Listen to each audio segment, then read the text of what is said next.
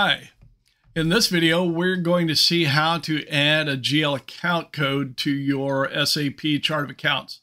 This is something that doesn't happen frequently in organizations and typically requires approval by whoever's in charge of the ERP in the controller's office generally, and can be a political issue as most companies want to keep their ERP structure as simple and efficient as possible. But there are those times when the need does arise. So to get there in SAP, we can expand the accounting folder, financial accounting, general ledger. We're going to go down to master records, GL accounts, individual processing, and then centrally.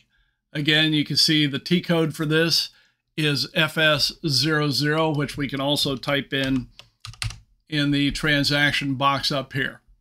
All right, so we go there, and we now see that we can enter or edit an existing account. So I can look up an existing account here, and let's say I want to look in my chart of accounts, which is GL27, yours would be whatever your company number is, GL, whatever your number is. And then I can see, okay, here's my bank account, and I can open it up and see the details for that when I press enter. I also need to enter my company code, so that's for US 27. And I can see the details. It's a balance sheet account, liquid assets. I've got the short text and the long text. In this case, they're the same. I've got other screens of data. So I've got my tabs here. It's this company posts in US dollars for this account and all the way across. So I can see the information available, and I can key this in manually to determine what I want to create. All right. So that's one way to do it. Another way, if I get back into the screen, so let's say I want to create a new account for posting journal entries to a retained earnings account. So I can actually type in that new account number here. And why would I need to key in one?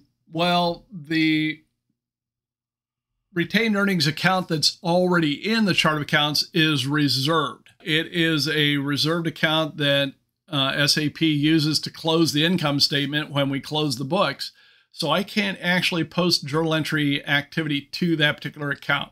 So this is a control account that we would not want to post to. But what we can do is we can create an account near that control retained earnings account in the chart of accounts and give ourselves the permission to post to it just for the purpose of these exercises we're working on. So that's what we're going to do here. Now I'm creating account 330-100 for company code US 27. Now I could then continue to make all my selections here and say what kind of account it is, account group, short text, long text, etc. But I also have the ability to copy it from another company. And that's what I'm going to do here. We actually have a template company set up in our case connection here. So when I click with template, I can see I can basically copy this new account from an existing account. So I'll copy it from that existing account, which is the exact same account number that I'm creating, but I'm going to copy it from our template company, which happens to be US 00. So in this case, I'm not using my company number. I'm using this specific company number, company code US 00.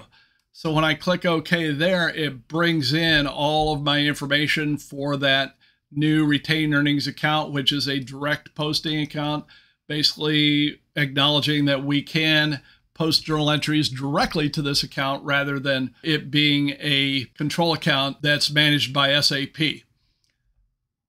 And again, you can see the currency, sort key, and additional fields. So once I've done that, I've got all the information I need for this account.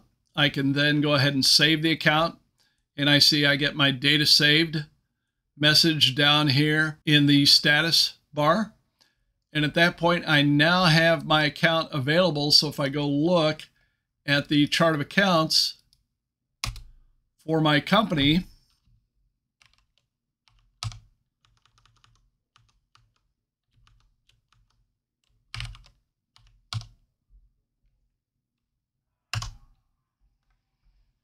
I'll scroll down and see I now have, ooh, I went right past it. I now have my account 330, 100, retained earnings, direct quotes. All right, so that's all there is to adding a new account to SAP. Let's see what we'd like to do next.